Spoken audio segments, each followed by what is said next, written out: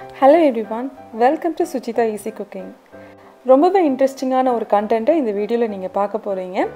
முருங்கைக்காவை எப்படி நம்ம ஸ்டோர் பண்ணி ஃப்ரீசரில் வைக்கலாம், அதுவும் பல மாதக்கணக்காக எப்படி வைக்கலாம்.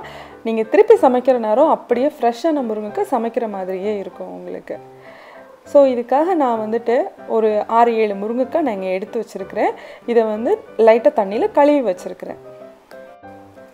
பொதுவாக காய்கறிங்களை ஃப்ரீசரில் ஸ்டோர் பண்ணுறதுக்கு 2 மெத்தட் யூஸ் பண்ணுவாங்க.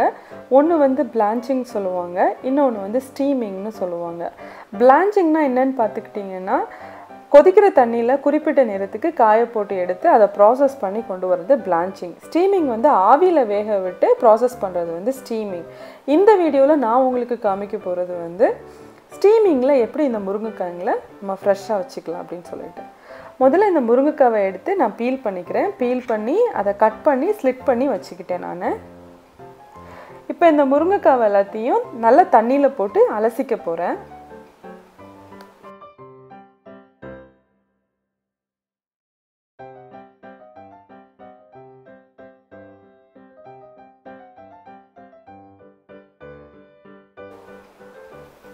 அலசின முருங்கைக்காய் எல்லாத்தையும் இப்போ தண்ணியிலேருந்து எடுத்து தண்ணியை ஃபுல்லாக வடித்து விட்டுறலாம்.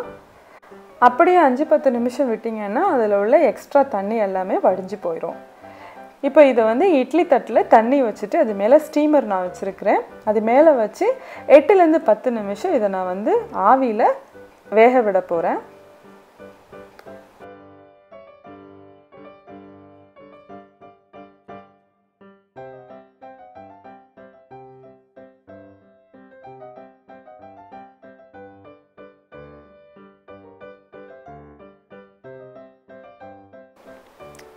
இப்போ பார்த்தீங்கன்னா நல்லாவே ஸ்டீம் ஆயிடுச்சுது. எனக்கு ஆன டைம் 8 நிமிஷம்.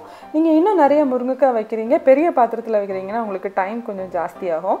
இதை ஆவிலேருந்து எடுத்த உடனேயே இம்மீடியட்டாக ஒரு பிளேட்டுக்கு மாற்றி இதை ஃப்ரீசரில் அந்த பிளேட்டில் வச்சிட போகிறேன். இந்த கூலிங் ப்ராசஸ் முருங்கைக்காயில் இருக்கக்கூடிய மினரல்ஸ் அண்ட் விட்டமின்ஸை லூஸ் பண்ணாமல் வைக்கிறதுக்கு அது ஹெல்ப் பண்ணும். அது மட்டும் இல்லைங்க, இந்த கூலிங் ப்ராசஸ் மட்டும் கரெக்டாக பண்ணிங்கன்னா நீங்கள் திருப்பி எடுத்து இந்த முருங்கைக்காவை நீங்கள் சமைக்கிற நேரம் இது ஃப்ராசன் முருங்கைக்கான்னு யாராலையும் கண்டே பிடிக்க முடியாது.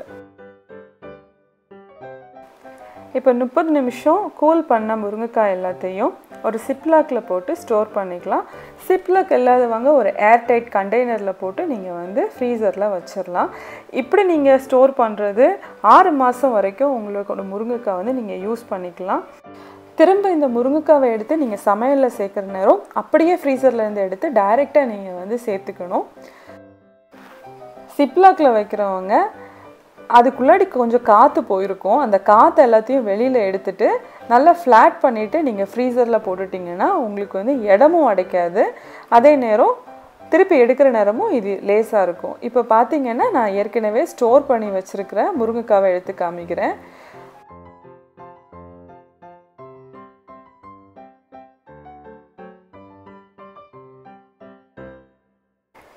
ஸோ முருங்கைக்காவை எப்படி ப்ரிசர்வ் பண்ணுறதுன்றதை பார்த்தோம். First step cleaning.